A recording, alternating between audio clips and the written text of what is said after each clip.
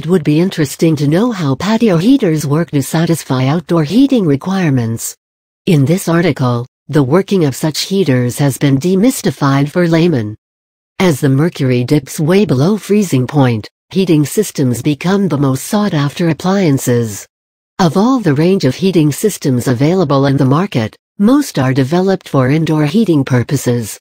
One of the few types of heating systems developed exclusively for the purpose of keeping small outdoor spaces warm is the patio heater.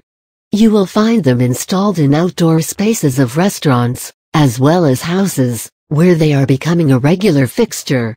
Here we peek into the inner workings of these appliances, to know how they provide warmth in outdoor spaces.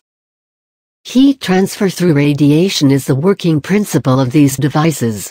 Every material, when heated to specific temperatures, emits heat in the form of electromagnetic waves in the infrared range. Most conventional heaters were based on the principle of heat transfer through convection, which is not as efficient as radiative heat transfer. What is a patio heater?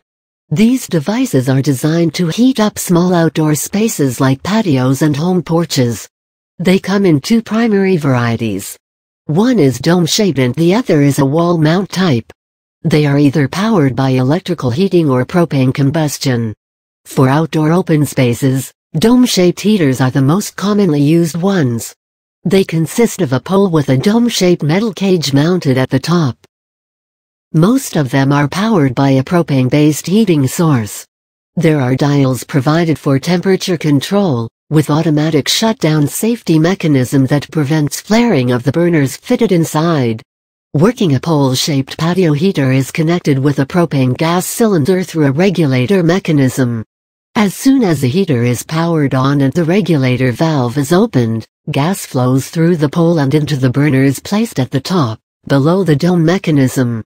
The burners start operation, triggered by electric ignition, to heat up the radiant heating element placed above them.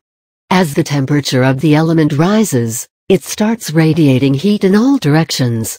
Since the dome is covered from above and open only on the sides, it is radiated horizontally and heat loss in the vertical direction is lesser. This ingeniously designed mechanism ensures that most of the radiated heat is directed into a circular space around the heater. Depending on the wattage of the heater, the intensity of heat radiation varies.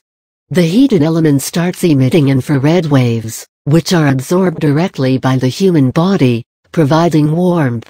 Through installation of multiple heaters, a large outdoor space can be kept warm quite easily. Wall-mounted propane-based heaters operate on the same principle, and radiate heat directly in front of the instrument panel.